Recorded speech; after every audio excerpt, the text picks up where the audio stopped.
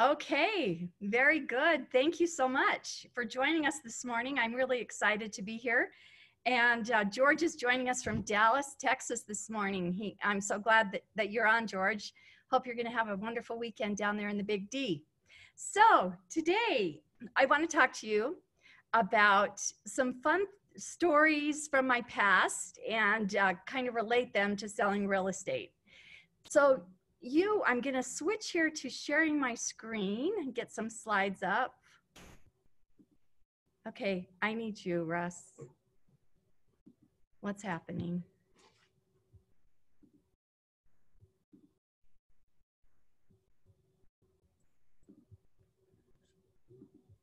Okay.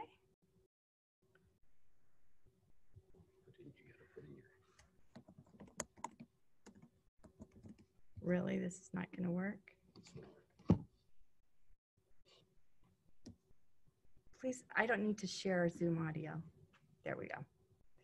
Slideshow. There we go. Okay, here we go. Okay, so I'm going to take you back to the 70s. So back in the 70s, I'm a child of the 70s, and I actually thought you might get a kick out of this. I drove a Gremlin. That's a picture of the car that I drove in the 70s. And that was my hairstyle, had the page boy haircut going. We had a rotary dial phone at my house that I grew up in. And hopefully you can see John Travolta over there in the corner as well. I was the disco queen when I went to college, had so much fun dancing disco. So I went to college at BYU, which I know just makes George so happy that I graduated from that wonderful university. It's really his favorite institution in the state of Utah.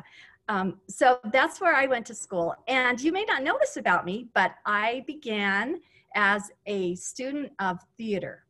And my goal was to become a high school drama coach. That's what I wanted to do. But I loved theater. I loved acting. And here you see pictures of a couple of famous actors who also graduated from Brigham Young University, Aaron Eckhart, and of course, the famous John Heder from Napoleon Dynamite. So they also share my alma mater. There on the right, I just wanted to share with you this kind of funny story. While I was at BYU, since we talk a lot in real estate about dressing for success, it reminded me of this story. They had a rule back in the 70s that women couldn't wear pants to the testing center. You had to wear a dress. And in fact, you had to wear a dress a lot on campus back in the 70s. But a young woman walked into the testing center to take a final, and she was wearing pants, and they wouldn't allow her to take the final. So she went into the bathroom, removed her pants, and put her trench coat on, and went back to the testing center and was allowed to take the test in her coat. Nobody knew that she had taken off her clothes underneath, which was kind of funny, and this big scandal about that. And it became this hilarious meme. Well, back then we didn't have memes, but this cartoon was drawn, and everybody just loved this. So I thought I would share that with you as we talk about dressing for success as a realtor today a little bit. You can remember that funny story. So that was the setting back in the 70s. And so I want to share with you some of the things that I learned on the stage that I think would be very helpful to you in your real estate career. You know, people often say that life is a stage, but I really found a lot of parallels between selling real estate and preparing for your big important role as a successful realtor. I found parallels between auditioning for roles on the stage and auditioning for the role of a realtor with your clients. So that's how I'd like to focus my remarks to you today. First of all, one of my favorite actors, I hope he is on. Do we have Allison Bourne on? If not, we can come back. Okay, she's on. She says she's on. So I want to introduce you to my grandson, Grayson Bourne. What's the name? Okay, Allie, if you could text me the name on your phone. Does it say Allison anywhere? Do you see Allison? Allie's iPhone? Does it just say iPhone? Okay, maybe it just says iPhone. Few technical difficulties here, forgive me. Did she text? She texted that she's on, but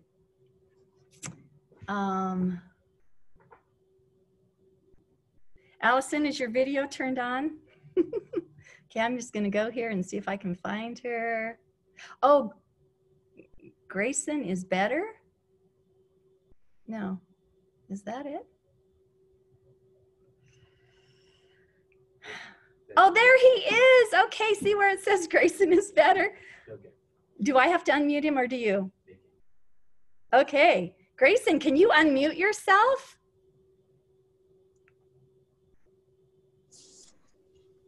Hi. Hi, Grayson. I'm so happy to have you with us today. There are a lot of people listening, and I wanted to share with them your incredible story. So Grayson actually practices affirmations. He learned this from his mother, who learned it from me, which was really fun. And I thought this would really delight all of you. So Grayson, can you tell us about the experience that you had when you wanted to audition for a play and how you used affirmations to help you? Yeah. So one time at school, they were going to have a play, Mary Poppins, and I was super excited for it. I had never done a play before, and I just kind of wanted to do it. And then I really wanted to get a lead role in the play. So then when I got home, I started walking around the house saying, I'm so happy that I got a lead in Mary Poppins. I'm so happy that I got a lead in Mary Poppins. I'm so happy that I got a lead in Mary Poppins. And then after that, when there was the board that showed everyone who got parts, and it showed their names and what part they got, I didn't even get to see it. I was walking home with my friend because I was going to his house, and then someone told me that I had gotten Michael, and I was so happy, and I was like, yes! That's awesome, Grayson. So then did you use affirmations again for something else that was important to you? Yes. Also, when I wanted to get in something called Harry Potter Club at my school, it's a club where we just get to make a lot of fun stuff about Harry Potter, and I really like Harry Potter, so I really wanted to get into the club, and I was finally in the grade that people can get in the club. So then I also said, once I filled out the form and gave it to the people, that I kept saying, I'm so happy that I got into Harry Potter Club. I'm so happy that I got into Harry Potter Club. I'm so happy that I got into Harry Potter Club. And then I got in. That is wonderful, Grayson. You were a wonderful actor. It was so fun to fly to Dallas and see you in that play. And I love you so much. And thank you for sharing with us today and setting such a great example of positive affirmations. Thanks, Grayson. Bye. You're welcome. Okay, so we need to say our affirmations every day. So when you're preparing for this role, and now I don't know what's happening, but I can't advance my screen.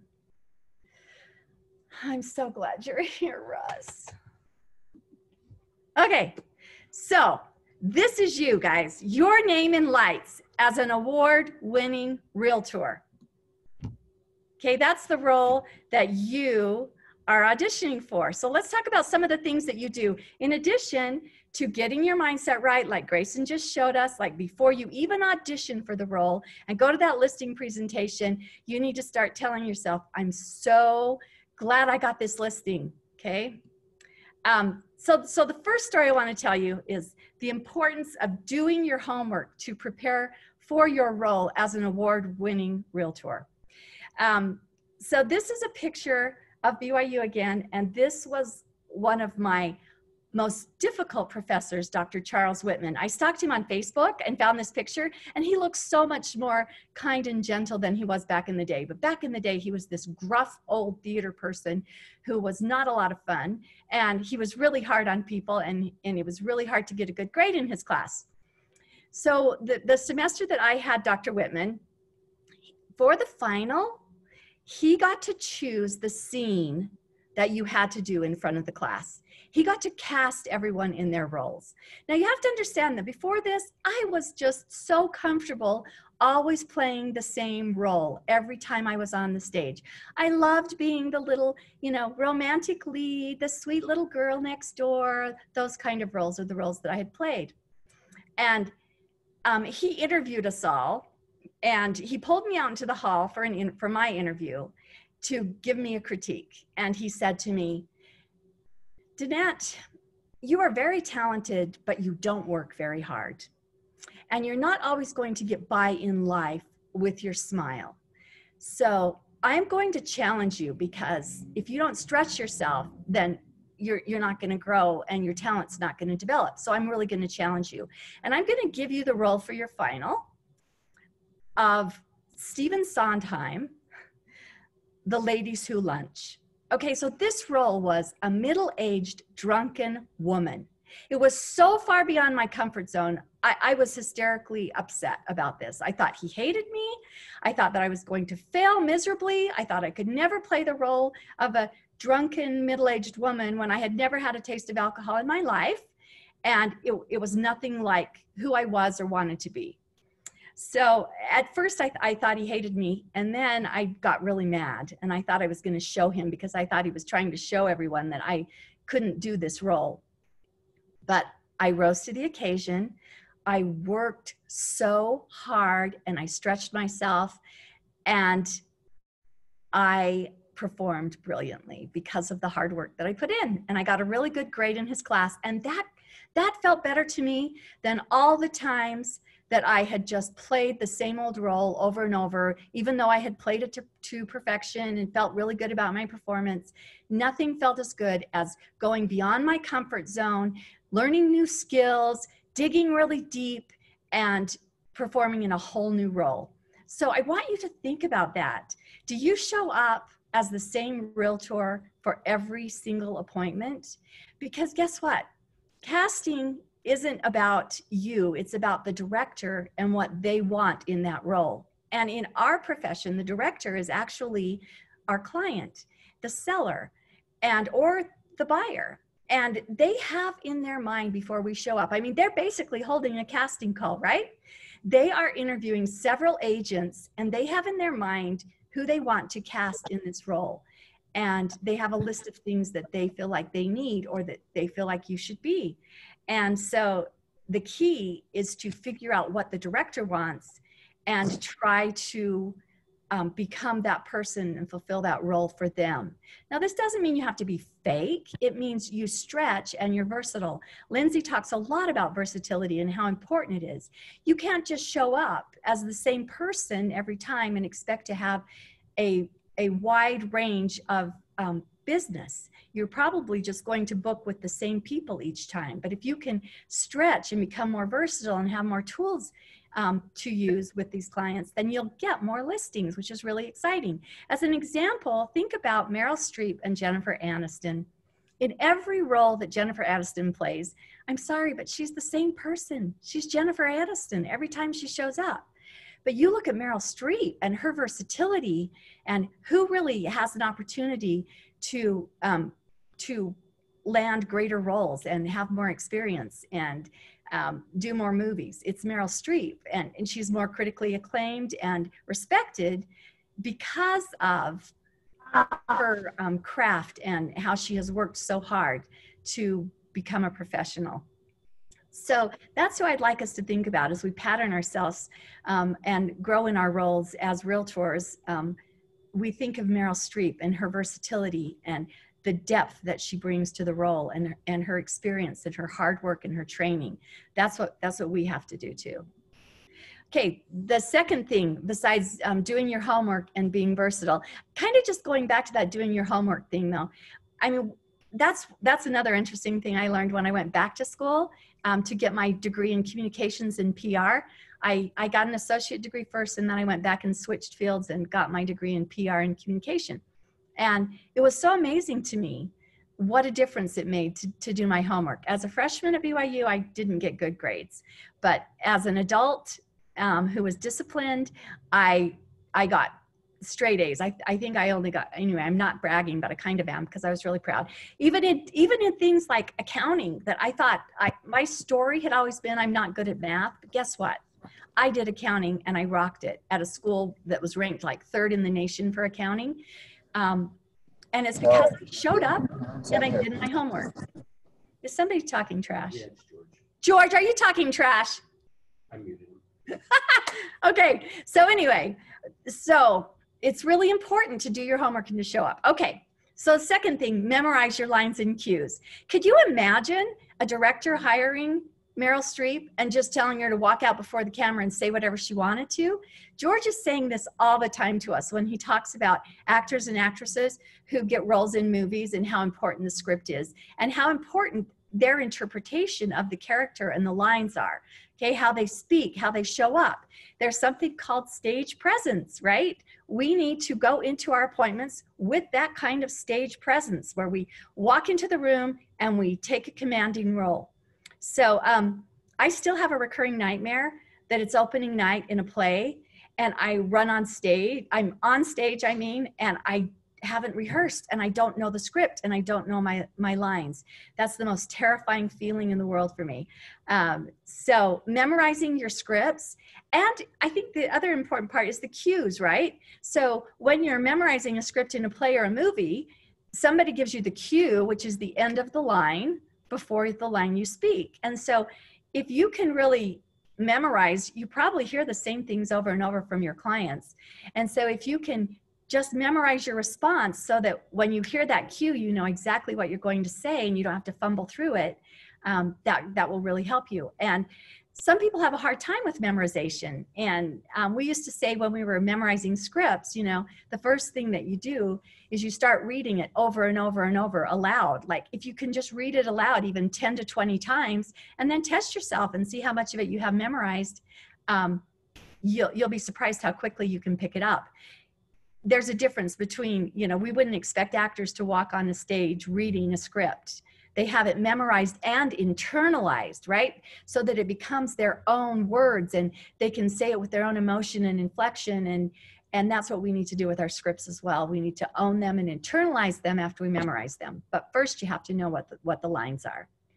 Okay? So, you know, when you're going to central casting for a realtor, there's probably nobody more entertaining than Phil Dunphy. So I just want to take a little break here, show you a little video about Phil Dunphy.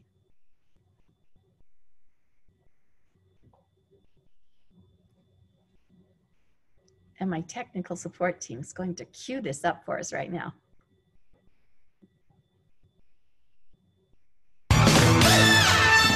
What does it take to make a great salesman? It's no big secret. You just follow the ABCs of salesmanship.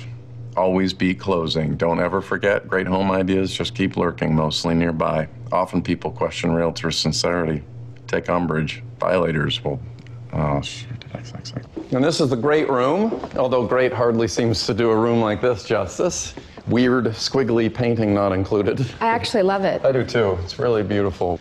All custom built-ins, and you'll notice just tons of natural light, so that's great. Did I need the sale? Yes. Was I worried? No. Why? Because. Because why? Because I won't sell anything I don't believe in. And when I believe, you believe. I could sell a fur coat to an Eskimo. Yeah, Phil, I'm sorry. It's a beautiful house, but I'm just not sure how kid-friendly it is. And we have 2 small children. I mean, these stairs Dad, alone. this place is awesome. Not now, Luke. Did you see the backyard? It's got room for like 10 tree houses, and the bedroom's got a window on the ceiling. I wish we could live here. I wish you go back out to the patio. Do you really? Oh yeah, our house sucks compared to this one. It really does. Hey, titans of residential real estate. That's right, I'm talking to you, Sandy Brewster, Skip Woosnam, J.J. McCubbin. Hear those footsteps? That's Luke Dunphy, and he's gonna drink your milkshake.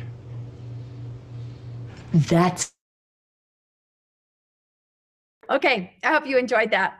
But it's funny because people really do kind of have something in, you know, in their minds about realtors, right? They stereotype us and they make fun of us on TV or whatever. But when you show up, now we're going to talk about how you show up when you get to that listing after you have memorized your scripts and cues and you have done your homework. Okay, so maybe some of you who are chatting here, maybe tell me kind of what types of homework you do to prepare for your role as a listing agent? Can you just type in there a little bit? Like, I hope that you really know the market, right? Because if I'm casting for that role, I would kind of draw up a whole character, right? A whole character sketch of what I would expect in a realtor. Professionalism, market knowledge would be huge, right?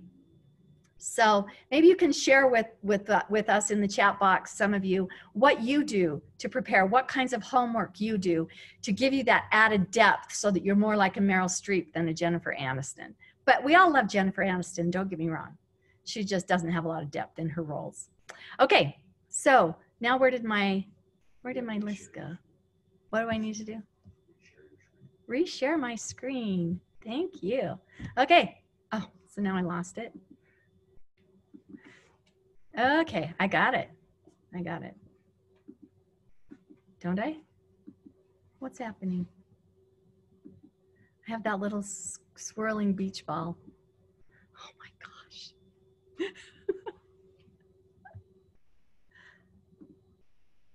Thank you, Russ. I'm going to owe Russ lunch or something. Okay, so you've memorized your lines and cues. You've done your homework. You are ready for your performance. Right, there are some important things that you need to do to just before you go to your listing appointment.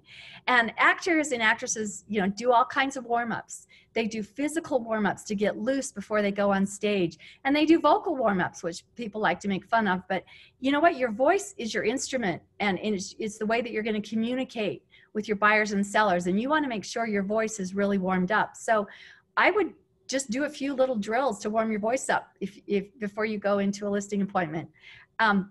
You need to warm up mentally, right? You need to review your lines. You need to do your affirmations like Grayson showed us, and get into character, get ready, get in, you know, to posture to be that successful real estate agent who's going to take that listing. And then it's time. Lights, camera, action, you're ready, it's showtime. One of the most important things that you need to bring to the table, George talks about this all the time, okay? So you can do all the homework in the world in terms of preparing great marketing pieces, and I love beautiful marketing pieces, as you know. But the most important thing you're gonna bring to the table is yourself, okay? So if I walk into an audition for a play, my resume is one thing, but it's when I walk out on the stage and what I deliver that makes all the difference. It's the same thing with you. When you walk into that home, that is your stage. And when you walk in, it's how you deliver. It's the energy and emotion that you bring that will make the difference in you securing the job. And the really crazy thing, and maybe a lot of you know this, is we only have 7 seconds to make a good first impression. 7 seconds, that's what the experts say. So as you're making that entrance, unfortunately, it's true, but they say ultimately, the first 2 things people are gonna notice when they meet you are the way you're dressed and your body language. Now, not all of us have movie star looks like Jennifer Aniston, but we can still walk into a room with the kind of presence that makes a difference. I'm sure you've seen people walk on stage or on the screen that might not be the most beautiful or attractive, but still the way that they're dressed, they're in costume, the way they're carrying themselves makes a difference. And you believe the role because of that. So that's how you need to look at your career as well. You need to think about what kind of costume you're wearing and what would the costume of a successful real estate agent be, and dress appropriately. And when you make your entrance, make sure that you have that energy and emotion to connect with your seller or your buyer. And going back to the versatility thing, you know, that's really important. Like, you kind of have to research, what do they want for this role, right? So if I were auditioning for a role, I would think, what is the director really looking for in this role? And that's how I would show up, right? So if they were looking for that middle-aged drunken woman and I showed up as the 18-year-old, you know, ingenue, I'm not going to get the part, right? So it doesn't matter what I think or how great my performance is. If that's not what the director's looking for, I'm not going to land the role. So I can remember one time when I had to speak at the funeral of a really dear friend, and this taught me a really good lesson. So I was really worried about speaking in public and talking at this funeral because I was worried that I would just, you know, break into tears and just get really upset, and that I wouldn't be able to speak. And then I was worried that what if I didn't cry and people didn't think I loved her because I didn't cry? Like, all these things were going through my head. And then I had this really incredible spiritual experience where I heard her voice say to me, this isn't about you, it's about me. So just get up there and talk about me and stop thinking about yourself. And that rings in my head all the time. So that's exactly what I did. I forgot about myself. So even though I'm telling you, you need to make an entrance and you need to dress the part and you need to show up the right way, ultimately, when you get through the door, it's not about you anymore. It's about them and what they need. And once I switched into that mindset and made it about my friend and honoring her and speaking about her and forgetting about myself and how I was perceived, then actually it wasn't a performance, so to speak, but I did really well and in honoring her. So what I'm trying to say here is that if you will show up for your clients, you will ultimately give a great performance. I hate to use that word because it sounds like we're trying to be fake, but you know what I'm trying to say. You will perform well if you're thinking in terms of what they need and not worrying so much about yourself. And the way that you're able to do that is that you prepare well so that that script is just part of who you are, so that then you can take the focus off of what you're going to say next or what you're going to do and put the focus back on your client and what their needs are and what they're looking for in you to fulfill this role. Okay. I didn't have another slide at the end. We'll switch it kind of back to you. So that's all I had for you today. And yeah, that's about the right time, right, Russ? So Russ, are you really going to make me do the closing affirmations? Okay, first I have to tell everybody, am I still sharing? Yes. No. I'm not sharing my screen. Good, but I'm still on, right? Okay, but first, before we go to the affirmations, I wanted to share this last little thought, okay? So it's, you know, it's a horrific feeling when you're not prepared. So I just want to talk to you for just a moment about preparation and how that can take fear out of a performance. So when I was in high school, I played the piano not very well, but I played a little bit. And I got asked to play the piano for my high school graduation. And when I got up there, even though I thought I had practiced well enough, I didn't have the song memorized. So I had to rely on the sheet music. Even though I practiced, I was still relying on the sheet music. And I got up there and my hands started shaking so badly that I was having a hard time playing the notes. And then I was so upset that I started crying, and then I couldn't see the page anymore. I couldn't see the notes. And it was like the most horrific experience of my life, which is why I wanted Russ to do the affirmations at the beginning, and he's going to make me do them now because I don't have them memorized. And so I'm afraid I'm going to trip over my words. So I hope that you'll forgive me for that and that you'll be shouting them loudly enough that it won't matter. Anyway, I hope that you go out there and you land your role as award-winning realtor and you become versatile so that you can get more deals. Thank you so much. Okay.